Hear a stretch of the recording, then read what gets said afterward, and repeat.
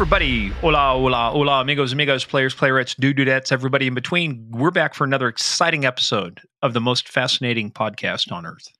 Yeah. The original, unadulterated, always fresh, and sometimes sleepy Game of Crimes. Been one of those weeks, folks. Hey, welcome back. I'm Morgan, here literally with my partner in crime. It's Murph. Welcome back, everybody. But you can call him Murph. Yeah, here you go. By the way, have you seen that thing on Netflix? It's called Murph the Surf. There used to be, was it a gambler that went He by was that? a con man and stuff. Yeah. So they're doing this whole thing. You talk about somebody that, how did he score all the women that he's supposed to have? It's just a Murphy thing. What can I say? Yeah. It's Well, the curse we have. well, he's got an overbite. Would they used to say could eat an apple through a picket fence? So, Oh, geez. I haven't seen it. I'll have to watch it. You got to take a look at that. It's an interesting kind of in the 50s, the black and white, but they did a big jewel heist. And anyway, we digress. That's our first digression in the drinking game that allows you to start drinking no matter what time you hear this anywhere in the world.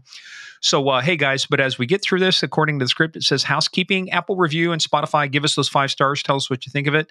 We do thrive on reviews, and so does the rating system and the ranking. It really helps us out. So guys, just pop on over there. Give us your thoughts. Let us know what you like. Let us know what you like us to keep, what you want us to change, and things you'd like to hear. We pick up a lot of that through our ratings and from your guys' comments. So anything like that, we truly appreciate.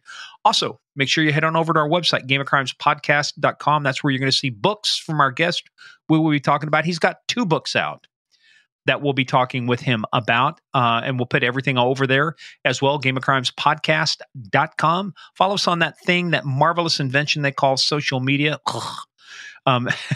At Game of Crimes on Twitter, Game of Crimes Podcast on Facebook and the Instagram. And also make sure you head on over to Game of Crimes. Type in Facebook, just type in Game of Crimes Fans. It'll bring you to our special select group. You'll be welcomed into the inner sanctum by our favorite mafia queen, Sandy Salvato. Just answer a couple questions. She will deem if you are worthy of entry, enter the inner sanctum, and you shall be admitted, and therefore hilarity and other jocularity will ensue.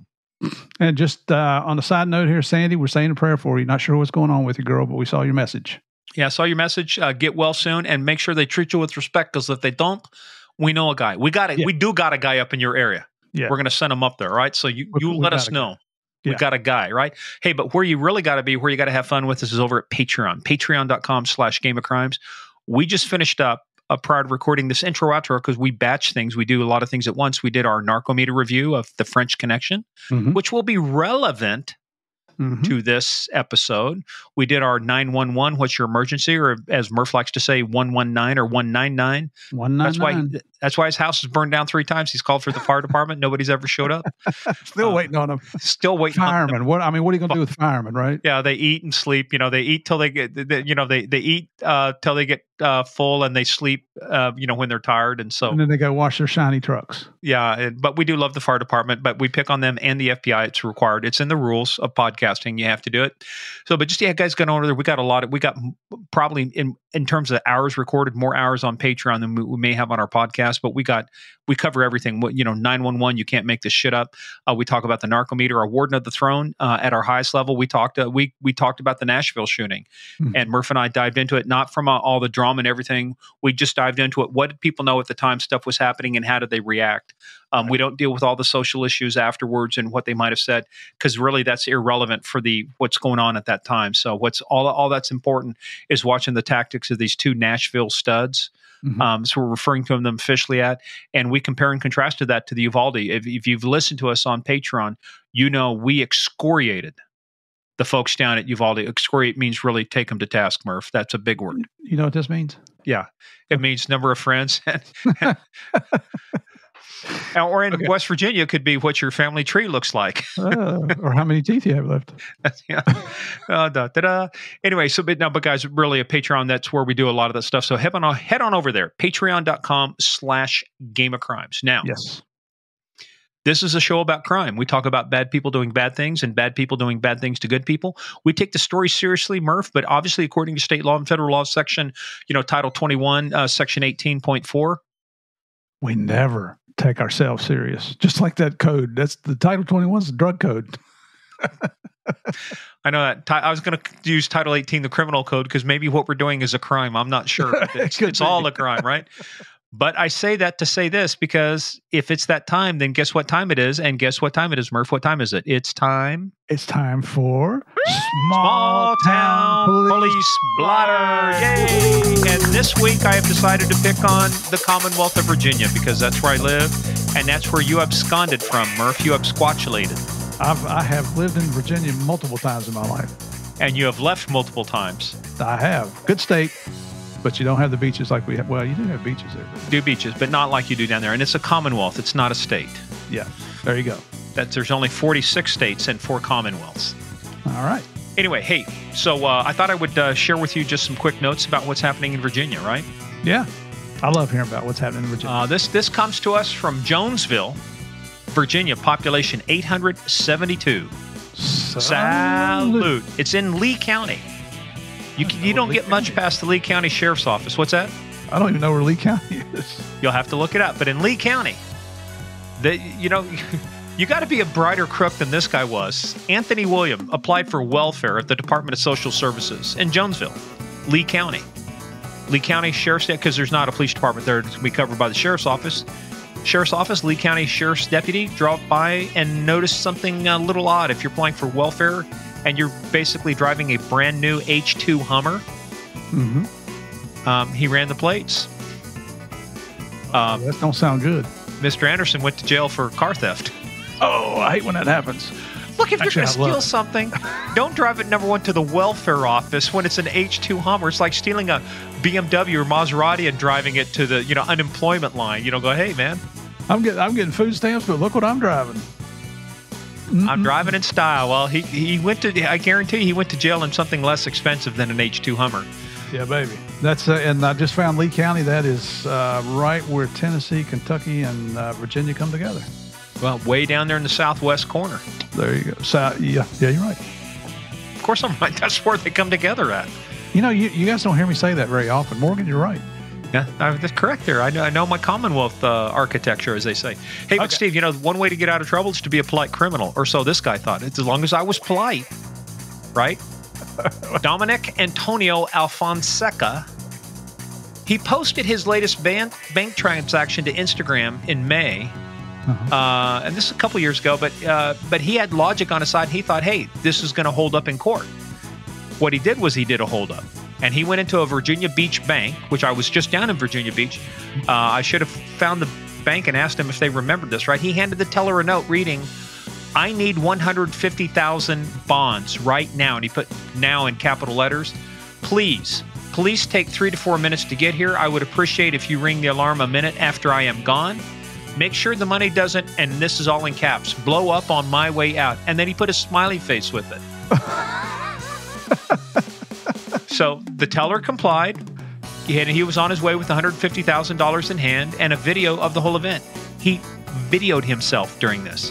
What? He posted 2 videos of the interaction to Instagram as well as the photo of his note. And his argument to police, he was polite. He used his manners to ask for the money, and the teller could have said no at any time. As he reported to a local news station, before giving live shout-outs to Michelle Obama, Justin Bieber, and Lady Gaga, I videotaped it. If it was a robbery, I don't think I would videotape it, post a picture of the letter, and do all that just to come to jail. Apparently, he did. Something tells me this kind of guy, it would be the kind of guy who would represent himself in court. Let's hope so.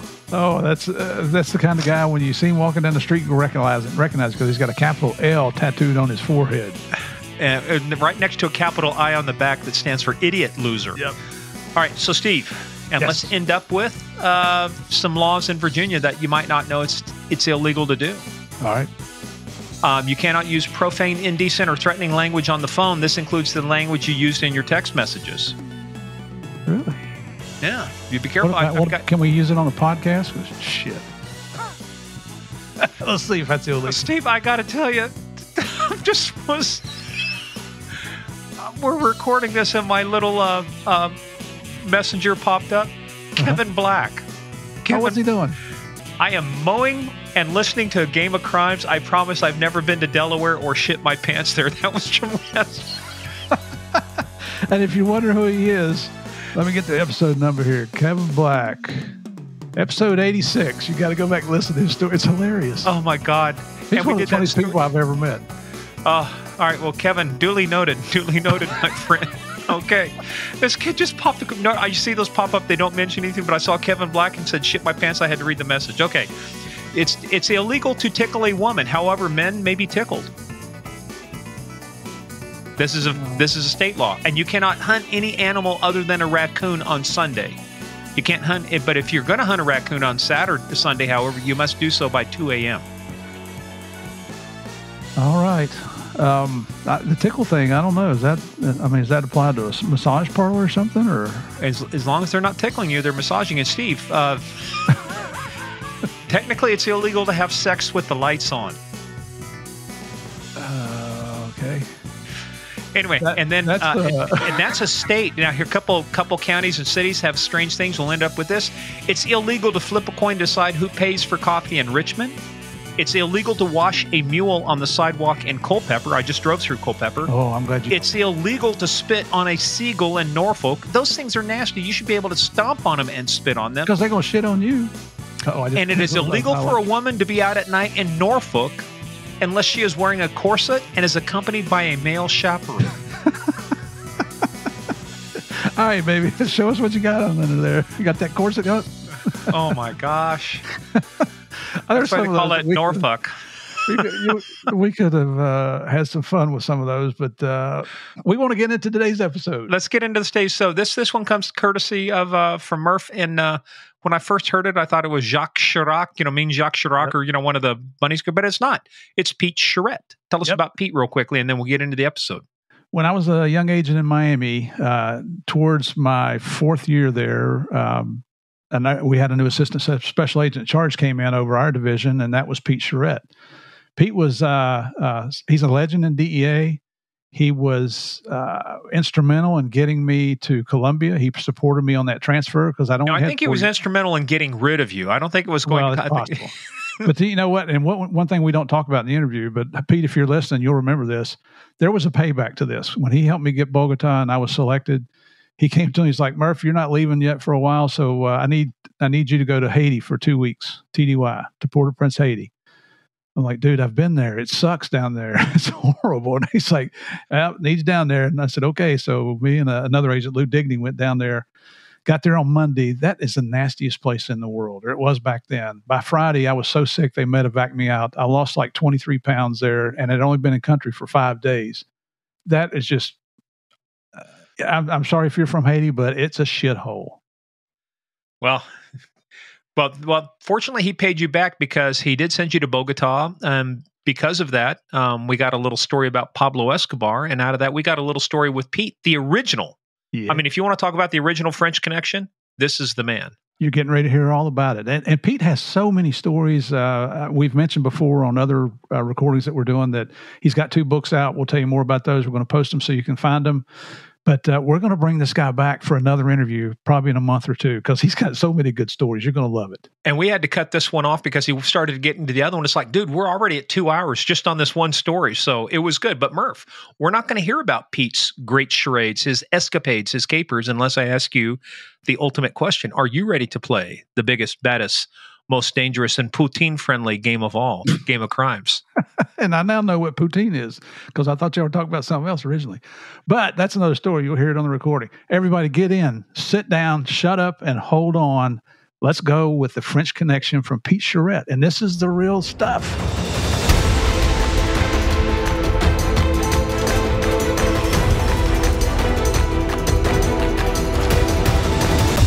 You know, guys, there have been episodes where I said we're going to need interpreters. We need one for Murph. We've had some Southern boys on.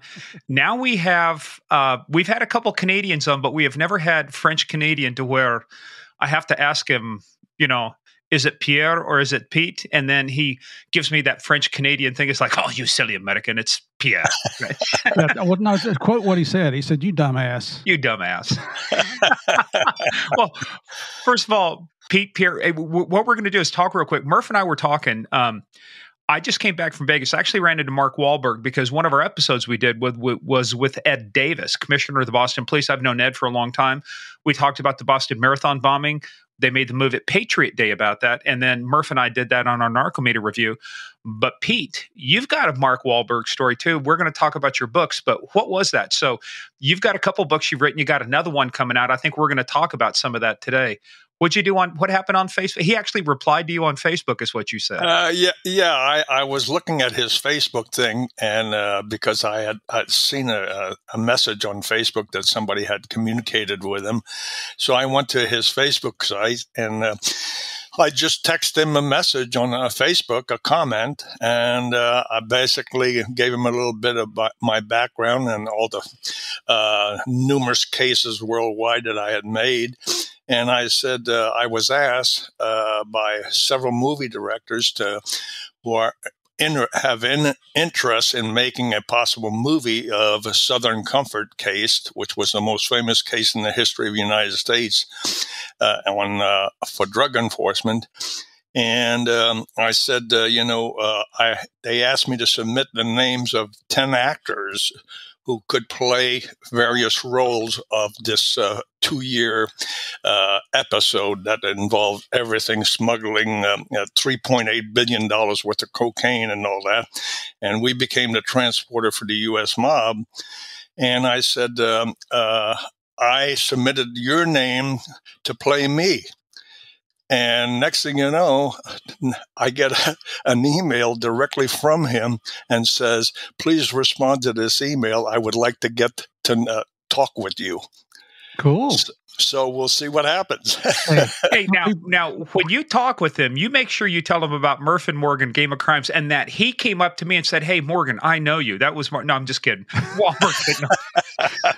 Some people got the stroke. Pete, you still got it, brother. Yeah. And let me just say, it's an honor to have Pete Charette on with us today. Pete was in our DEA world, our culture. When I was an agent down in Miami, Pete was what was known as an assistant special agent in charge, which puts him in charge of several enforcement groups, which included Group 10, where I was. And back then, I was trying to get a transfer down to Columbia. Got selected for Barranquilla and then headquarters. And then no, Murph, you're telling the story wrong. They wanted to get rid of you, and the only place they could find to send you was Columbia. You tell your story your way, I'll tell mine.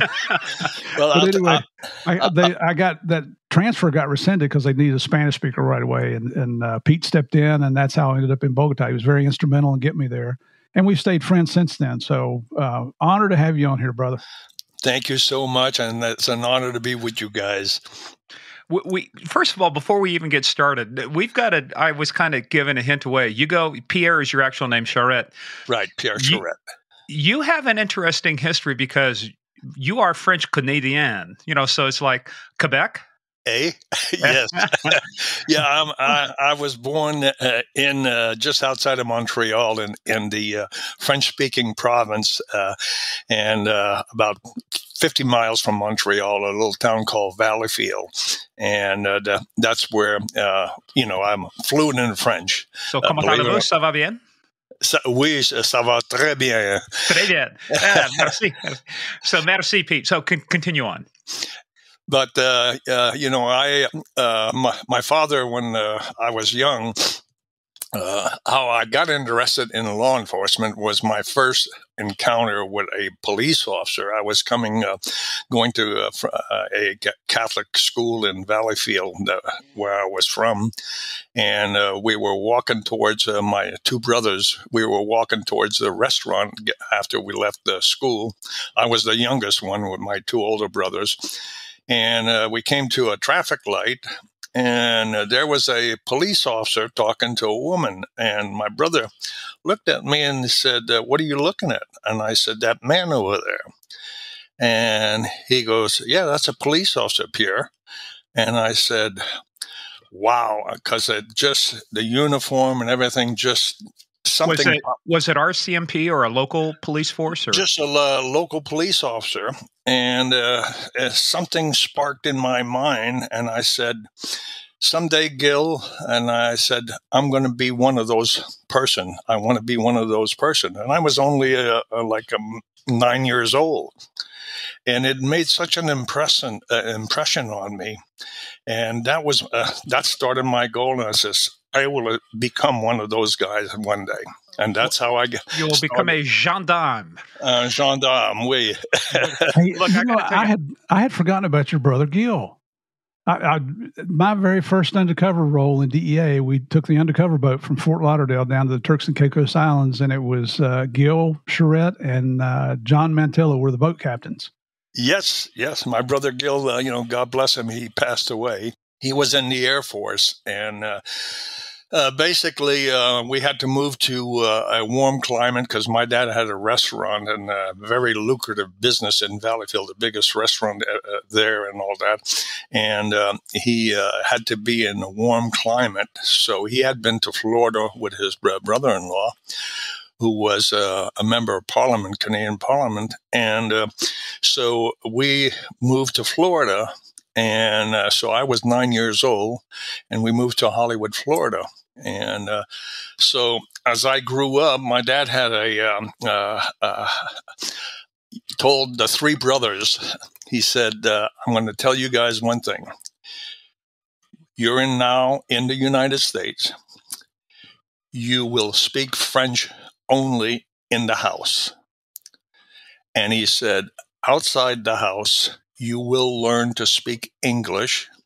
And if I catch you speaking French outside the house with your friends, he says, the belt will come off. Yeah, baby. Oh, I know what that means. Oh, yeah. You're like 6 years later, Murph is still trying to master English. I'm still trying to sit down from the belt. And, I tell people, if you're in a country, you respect that country. And so I maintain my French. I'm fluent in it, and that has made my career become popular. I not bragging, because it was a team effort with all my colleagues and all that. And so I grew up, and next thing you know, when I graduated high school, I was offered a scholarship to University of Florida, and I was in a program which you went to school for in the morning, and then you work. It was a diversified training program, and so basically they offered me a scholarship when I got ready to graduate, and they met with my parents, and I had talked to my brother, who was in the Air Force. He was a AP, Air Police. He had been in Vietnam, and he was decorated and shot and all that a couple times, and quite a story. But next thing you know, I had called him, and I said, Gil, he was in Fairbanks, Alaska, and I said, Gil, I don't want to go to college. I'm sick and tired of school. And I said, I want to enlist in the U.S. Army, and I want to be a military police officer, just like what you're doing. He says, Pete, it's the best job in the world. And he says, go for it. So I turned down the scholarship, and my dad said, follow your dream. I support you and all that. And I became a military police officer. See, I knew you were a good guy. My dad was Army, a World War II and a Vietnam vet. I was in the reserves, but see, I knew who are there, soldiers. So you turned down, but let's rewind a little bit before we get too far ahead, because I want to ask you a little bit. Because I got to tell you, I was up in Canada one time, actually at a Canadian Association of Chiefs of Police meeting in a conference. I was speaking there, and I'm speaking to a couple guys in the hallway, and they're talking just like you, got a little bit of an accent, French Canadian, and they're talking to me just fine. I need you to explain this cultural thing to me. They're speaking English, but when we get up there, he refused to speak in English. He would only speak in French and used an interpreter to give his remarks. Why has there been such a division between the English speaking and French speaking? Because I'll tell you that I won a trivia contest because I knew all three names of the RCMP. The original name was the Northwest Mounted Police. Then it's RCMP, Royal Canadian Mounted Police, and then GRC, Gendarmerie Royale du Canada. So why this big disconnect between Montreal? Why is it kind of like its own little world, in Quebec and then everybody else? Well, the Quebec province, that's been a battle. They almost seceded one time. They were like 0.1% from seceding from Canada. Exactly. And, it's strange. My wife is from New Brunswick, and the English-speaking province, okay? St. John, New Brunswick, Canada. And over there, they referred to us Canadians from the Quebec province as, hostile enemies. So there's always been this ongoing battle. But actually, I have numerous RCMP guys that I worked undercover, because my undercover role, which you can speak later, was that I posed as a Canadian mobster on the French Connection, working undercover in France for 5 years and all over Europe and behind the Iron Curtain and on maiden famous cases. How many tons of poutine did you smuggle into the United States? All righty. Now, poutine. Tell Murph what poutine is. It's like it's like our heart attack in a sack. They got their own version of killing you up in Canada. Exactly. Well, they're gravy fanatics. Hey, I got to tell you, that's not at all what was coming to mind when y'all said that, okay? Hey, we're going to hold on with Pete for just a second, because we have something to bring you. This show is brought to you by BetterHelp. Now, Steve, I have to tell you, you and I have talked for a long time about the importance of mental health, about getting help. Sometimes it's like being a carpenter or being a mechanic. You need to have the right tools. You don't always have them. Where do you go to find those tools? BetterHelp is one of the places when you're looking for tools to help improve yourself. So this is a lifelong process. It's not something that happens overnight. We grow, we change, we adapt to circumstances. This is all about deepening your self-awareness and understanding. A lot of times we don't know what we want. How do we get there? How do we improve our jobs? How do we improve our lives? So BetterHelp connects you with a licensed therapist who will take you on that journey of self-discovery from wherever you are to that better self, that better person you want to be. And we're not talking about just going through a traumatic event in your life. You may be at work and you're taking on more responsibilities, and life just becomes a little bit overwhelming. And that's, if you're looking for therapy, BetterHelp's a great place to start. Everything is entirely online. It's designed to be convenient, flexible, and it's suited to your schedule. So you don't, if you don't have time to do it during your work hours, you can do it after work. All you have to do is fill out a brief questionnaire. They'll match you up with a licensed therapist. And here's one of the really cool things about it. If you don't like that therapist, you can ask for a different therapist at no additional cost. A lot of flexibility built into this. So discover your potential with BetterHelp. Now visit BetterHelp.com/GOC today to get 10% off your first month. That's BetterHelp, HELP.com/GOC. All right, let's get back to Pete. Well, tell Murph real quick what poutine is, so he knows he got to go out and get some. Poutine is basically like French fries with gravy on it, and then cheese, and people go crazy over it. Hey, brother, put some bacon on there. I'm in. Yeah, it will. I like it already. Hey, I was in Ontario this past week in the Peel region with Peel Regional Police there, and we got to talking about the French Canadian side, and even they said, man, it's a different world over there.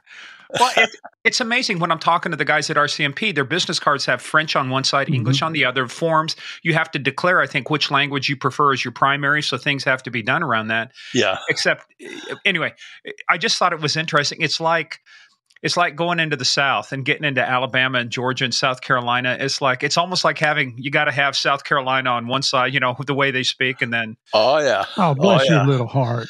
Bless your. You know what that means. Yeah, bless your heart. That's basically fuck you for everybody else. Yeah. So anyway, hey, but get back. So I mean, you decided you want to do basically MP. So where did you start off life in the military? Then where'd you go through training?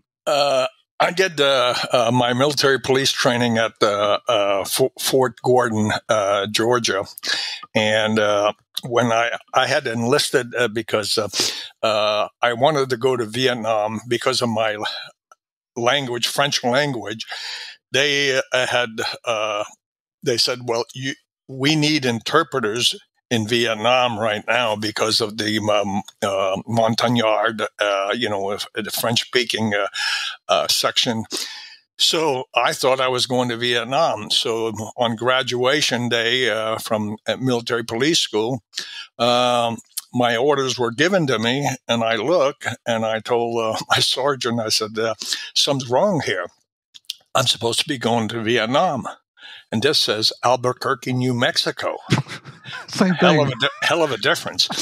So he goes, Frenchie, go over to the personnel office and tell them that there's an error, because I said, that's what I signed up for. So, long story short on that one is basically personnel said, Pete, you have to go to Albuquerque. They designated you to go to the Sandia base in Albuquerque, New Mexico, and that's where you're being assigned. You're now in DASA, the Department of Defense Special Agency unit. And I said, what's there, and he says, we can't change the orders. He says, you're locked in. And basically this was the base where Sandia National Labs, the nuclear bomb was originally made and all that, and they have the nuclear bomb storage in the mountains there. So I did my military police there on Sandia base, and I was promoted after being there for a year. I was promoted to a Spec 4 position, almost like a sergeant, and for road patrol. And I started making cases.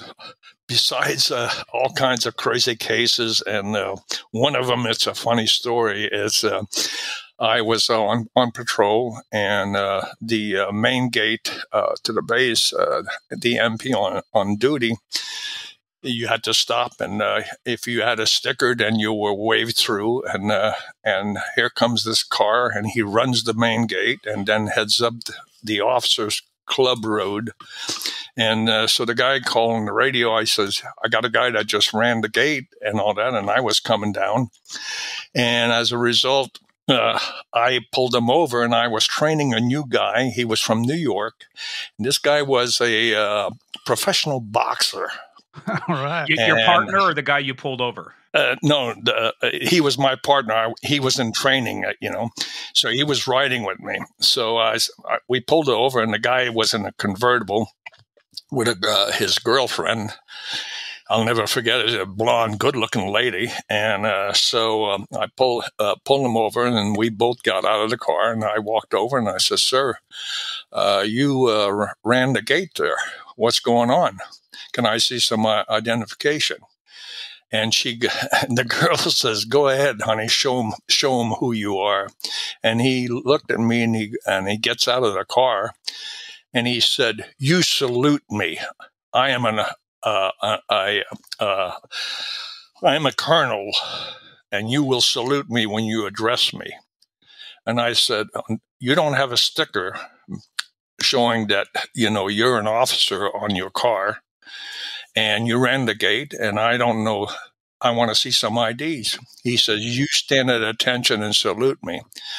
I said, pal, you're going to be under arrest if you don't show me an ID.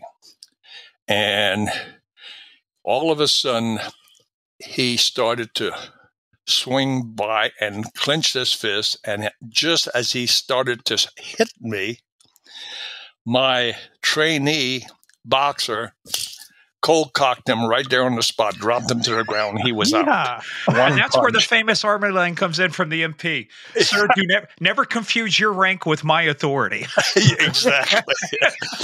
Well, anyhow, what happened is I got on the radio and called my lieutenant, and I says, you better come down to Oak Club Road, because we just cold cocked a guy claiming that he's a colonel, and he refused, and he was going to strike me. And did he look military? Did he look clean cut enough to be? He didn't look military at all, And so, long story short is that lieutenant showed up, and he finally came to, and we got an ID. And wait a minute. He finally came to. How long did it take for this lieutenant to show up? Like 10 minutes?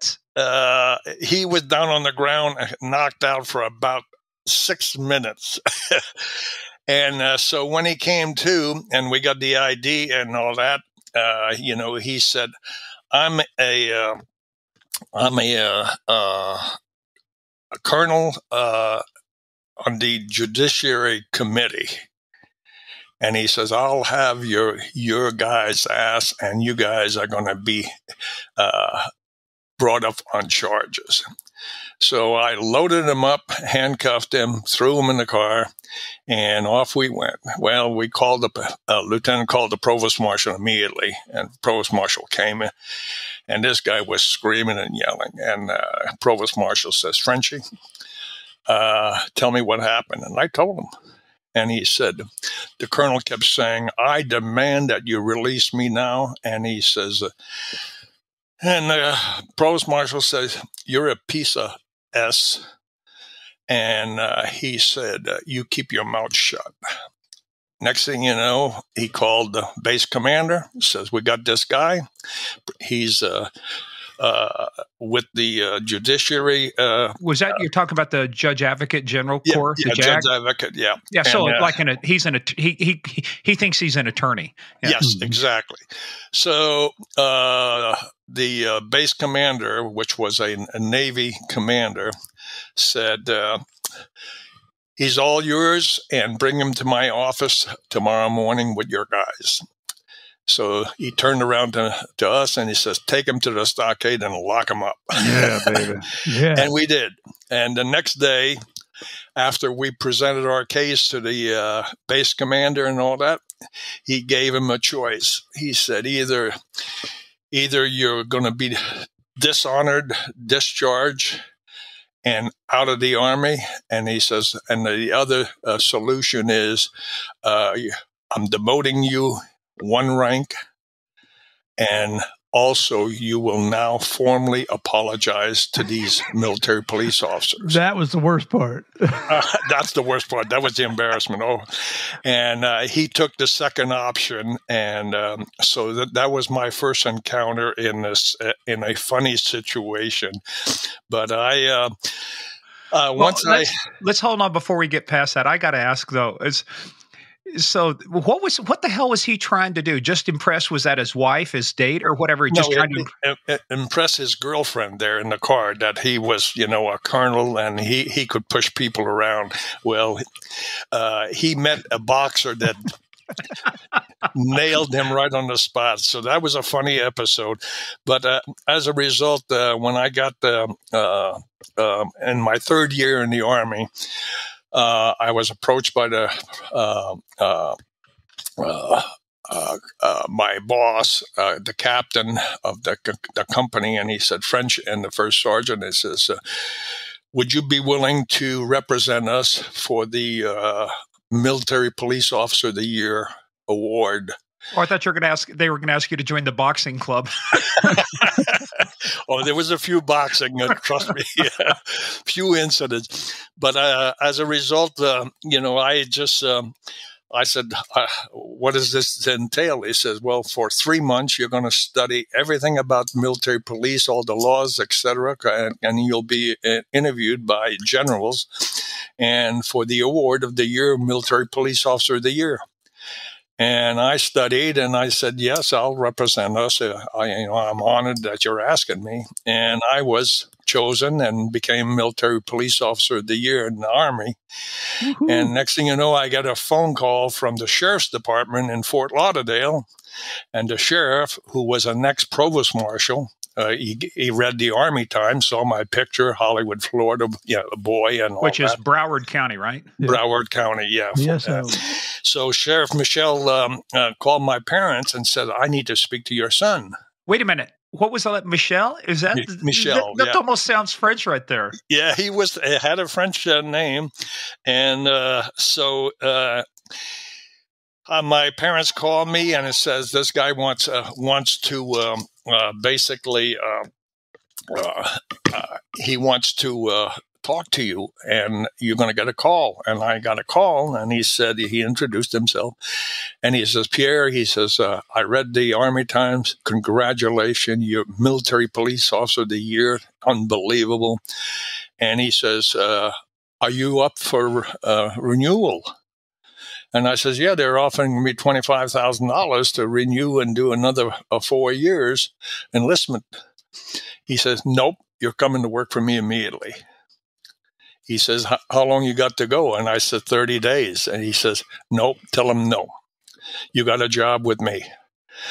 And that started my law enforcement career. What year was that? I beg pardon. That was in 1966. Wait a minute. You are turning down $25,000 in Bonus. bonus Yeah. in 1966 to re-up. You 25,000 in 1966 would be the equivalent of probably $100,000 today. Yeah. I was only making some I think it was $6,000 a year in those That's days. basically 4 years of pay you just walked away from. Why? Yep. My dream was to become a police officer, and so. Wait a minute. You were just a military police officer. You just got the military police. You could have been the first Jack Reacher, and you turned it down. It sounds to me like he was the first Jack Reacher. Yeah. I did, and so I ended up going to Fort Lauderdale, and I went and met with him, and he said, "You're hired immediately, Pierre." And he said, "You start the academy next week." And in those days, you didn't have police academies like we have today and all that. The police academy was at the Fort Lauderdale police station, and we used to do PT on the side of the building every day, and a little 100 square feet of grass. And there was 25 of us in the academy. And so I graduated from the academy, and my first night to report to duty, this is where it gets interesting, and where I started getting, I guess that's where all my crazy episodes started.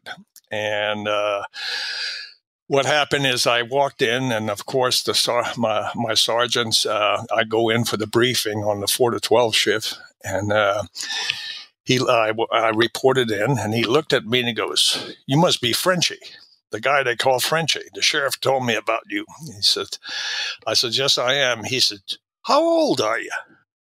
I said, 21. He says, "You look like you're 18, for crying out loud. I was soaking wet." 21, but you had 4 years in the military. Did you join at 17 then? Yeah. Whoa. No, I had 3 years in the military. 3. Okay. Yeah. So he said, soaking wet, I weighed 145 pounds. I saw your black and white picture on your site, which you guys can find at peachcharettebooks.com. I saw you in that.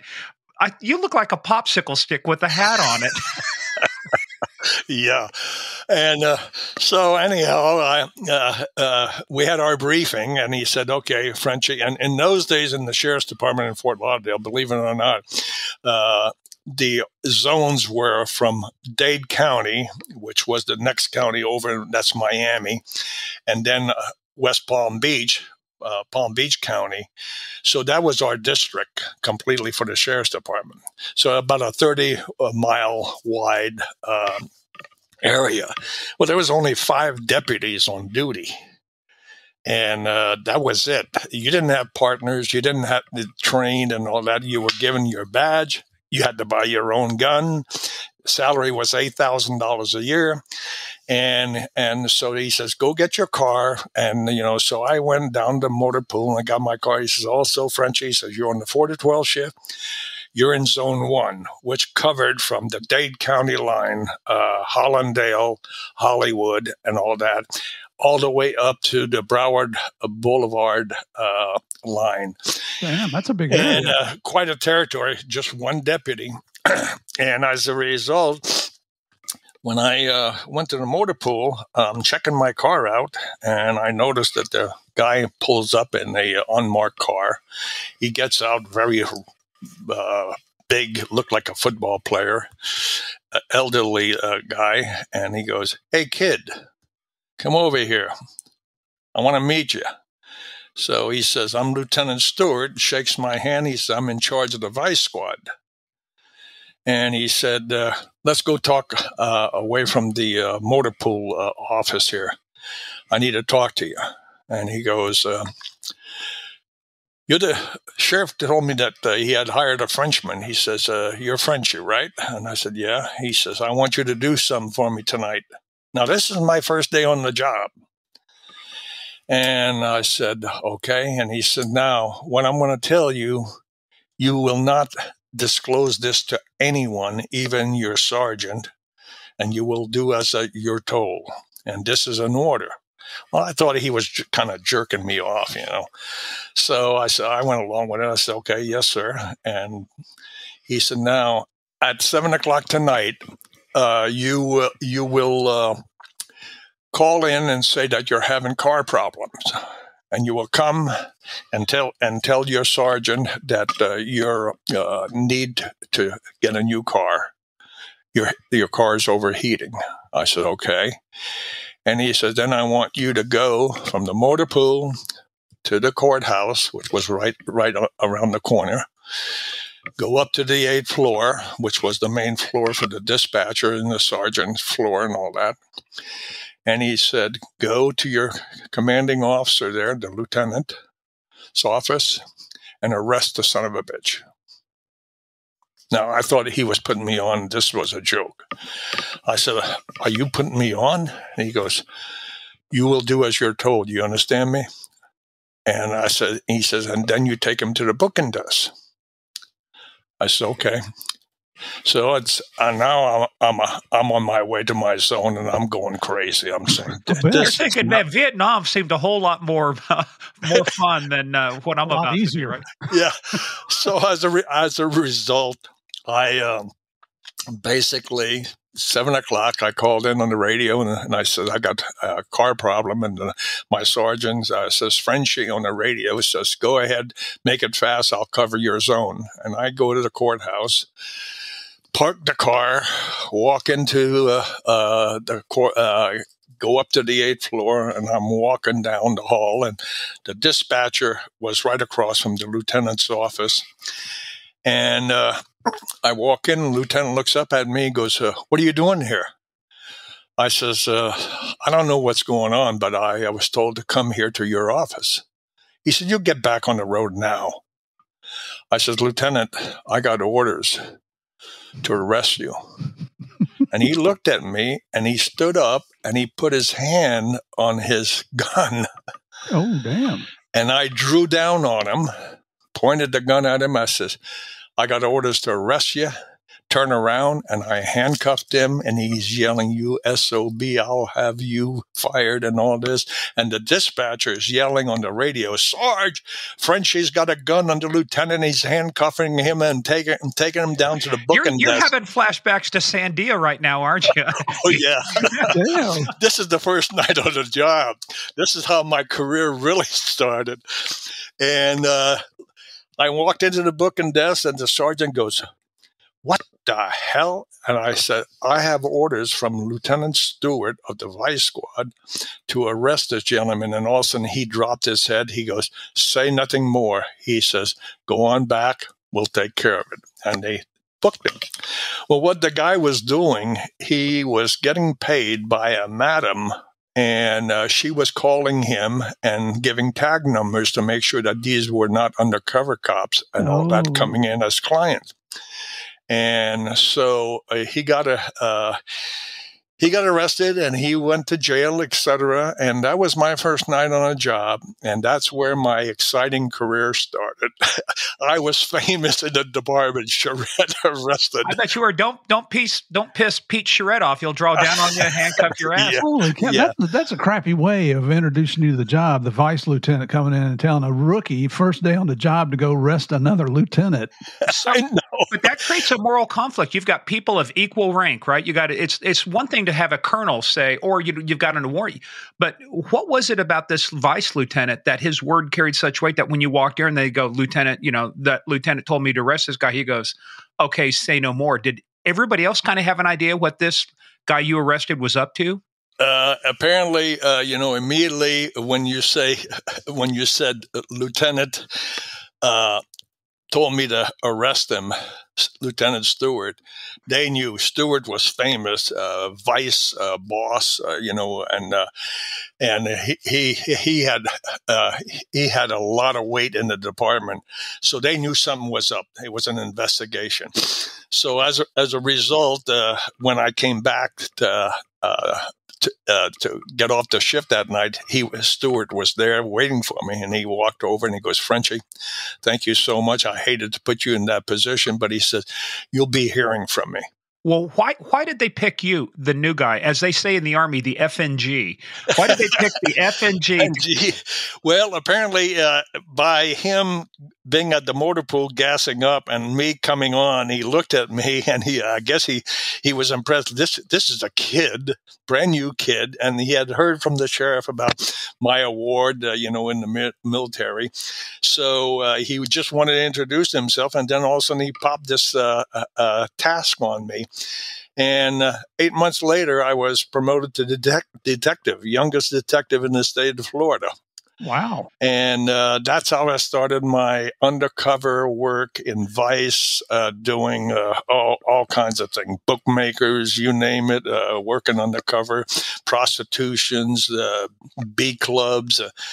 I made cases like it was going crazy. And to be very honest with you, and I'm not just saying this, to pump myself up, but I really believe that I was blessed with a special talent by the good Lord, and that was my calling, was to work undercover. And I basically, the thing that brought it to a light, why did I want to do narcotics, was while I was on patrol one night, my zone was in the black area of Broward County.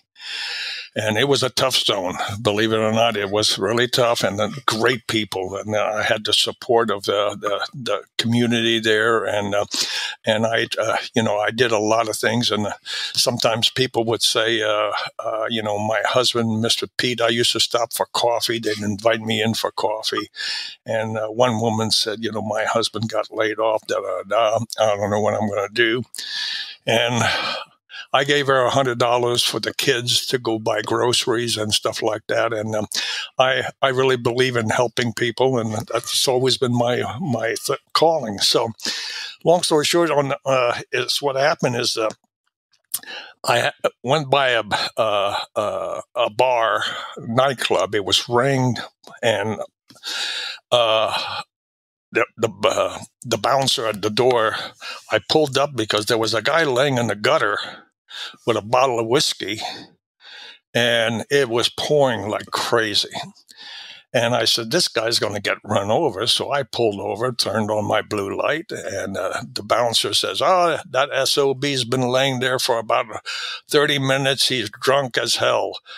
So I walked over, and he's just sloshed down in the water's running by the gutter.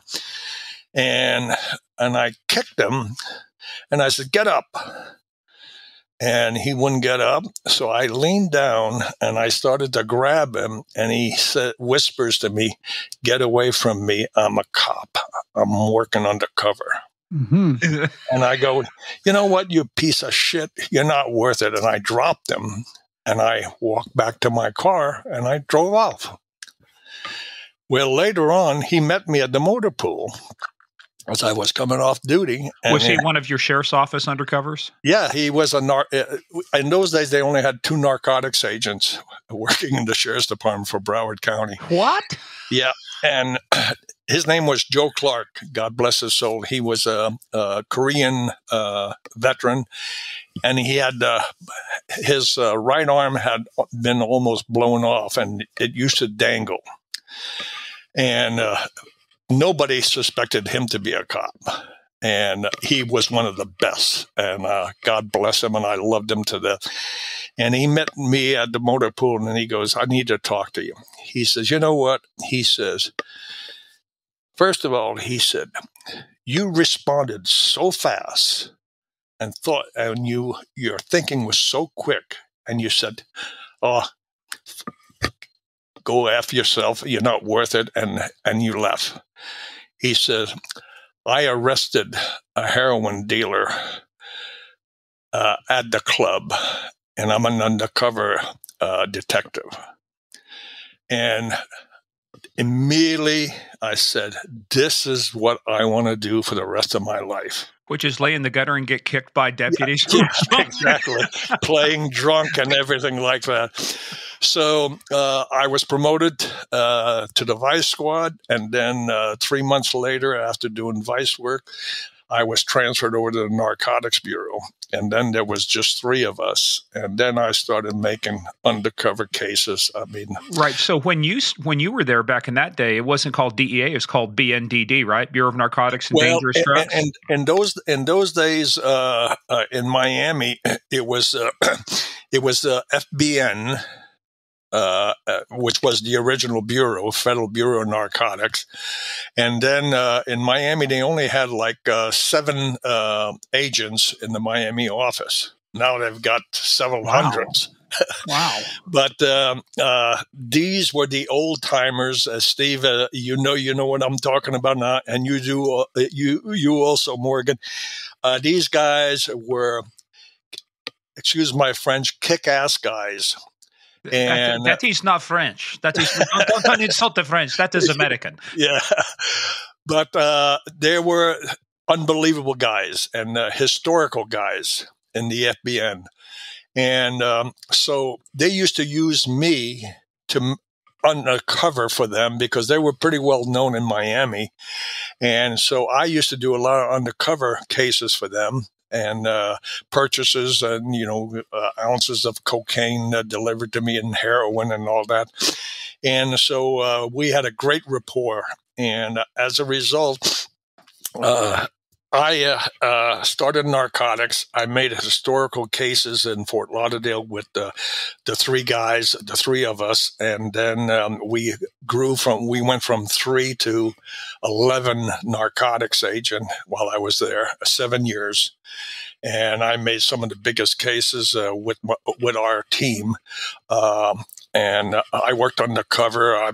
Who'd you make the case? So at that time when you were making cases, were these foreign organizations at that point? Were they American? I mean, when you said you were making cases, were they kind of cartel level things? No, these local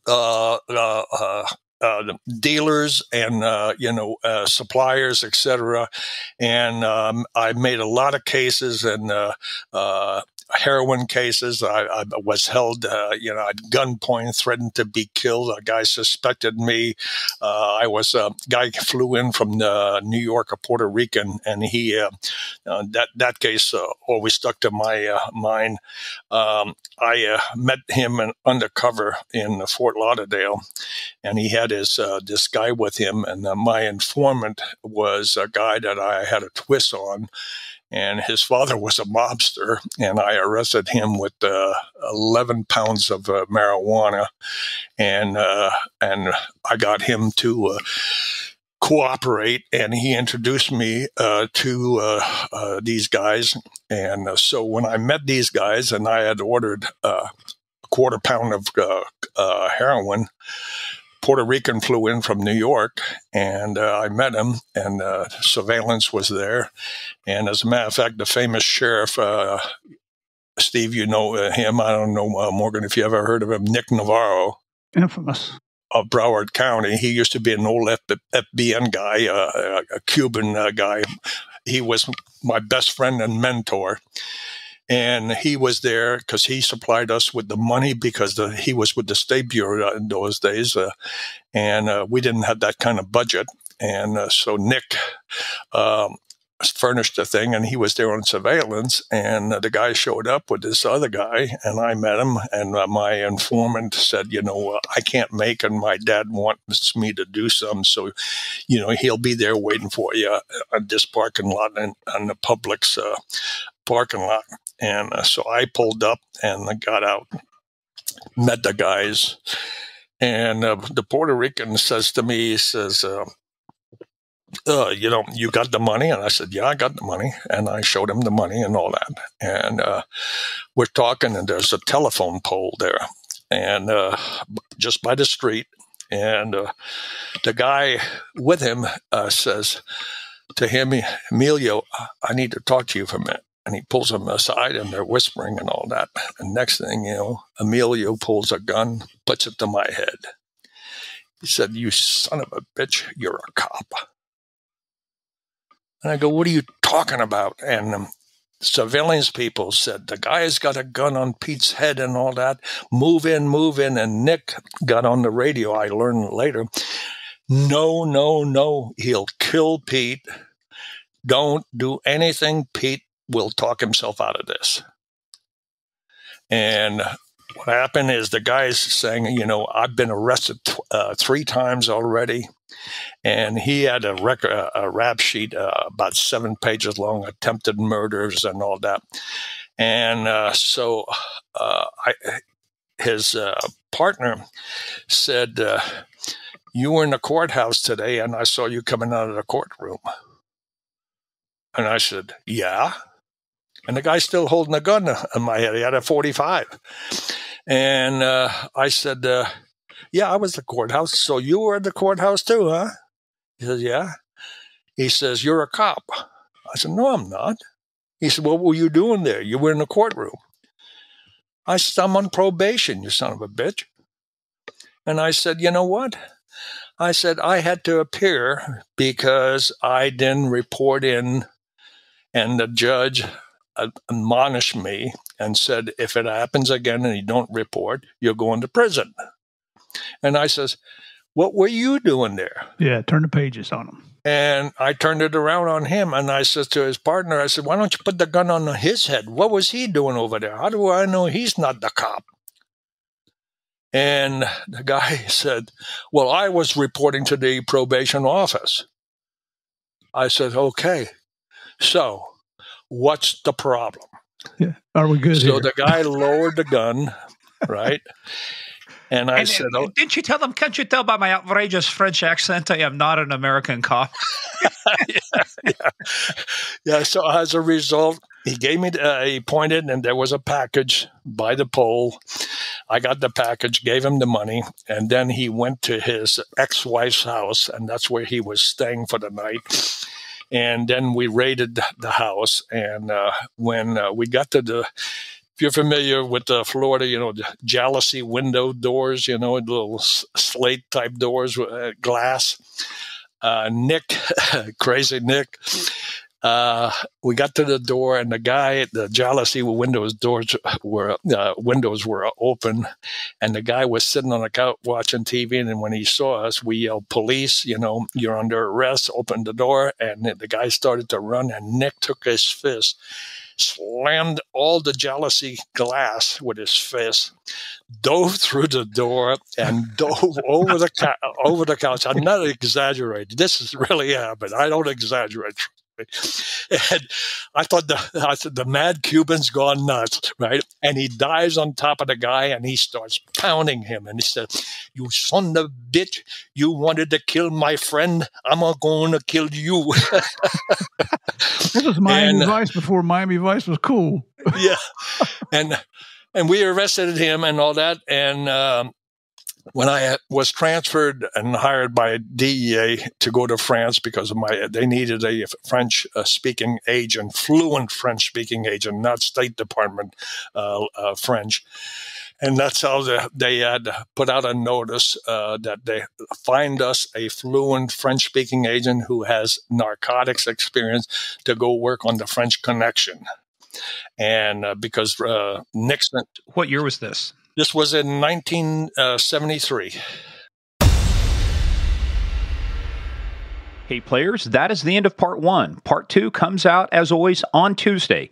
In the meantime, go check us out at Game of Crimes on Twitter, at Game of Crimes Podcast on Facebook and the Instagram. Also, go check out our website, gameofcrimespodcast.com. We've got a lot more information there, including our book list. Any book written by our guests will be listed there.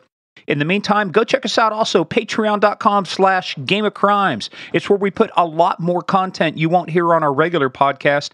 We go into a lot more topics, and folks, it is a lot of fun. So go check us out, patreon.com/gameofcrimes. In the meantime, everybody stay safe. We'll see you tomorrow for part 2.